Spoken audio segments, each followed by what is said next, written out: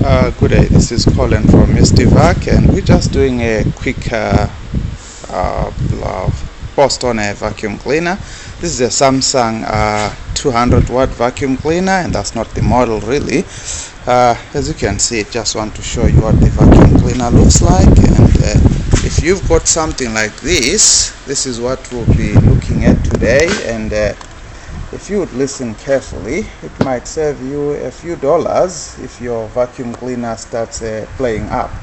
Right, so this came here just today. The report was it's not it's flashing. One of these lights here it was just flashing, and as the light flashes, it's showing you that it's got a problem, and it's got a little ringer. The alarm goes off and it's telling you it's got something. There is some attention, it's calling to our attention. And this is what we did. The first thing we did was open up this little hatch here.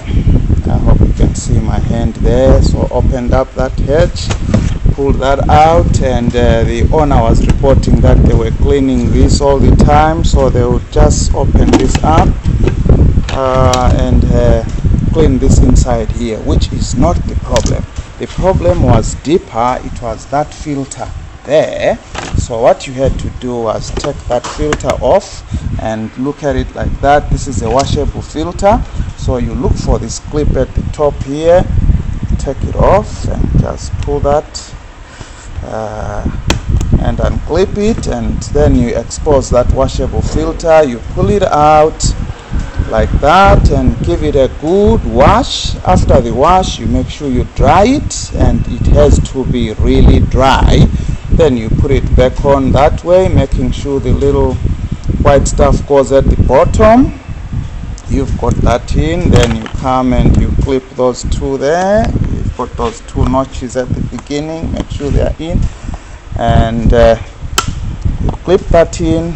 That's all right. And you've got that other little bit there. I don't know if we can see this, but there is a little filter there that might get clogged. And there is another one which says HEPA filter F12. You lift, pull to open, you pull that up, and this is the other filter.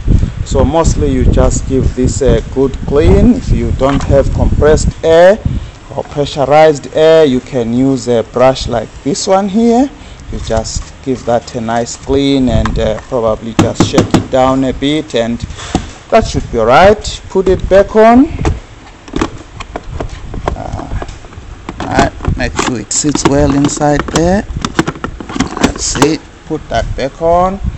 Put our washable filter on. Make sure that's closed and ready. That's the dust bucket. Put that on, and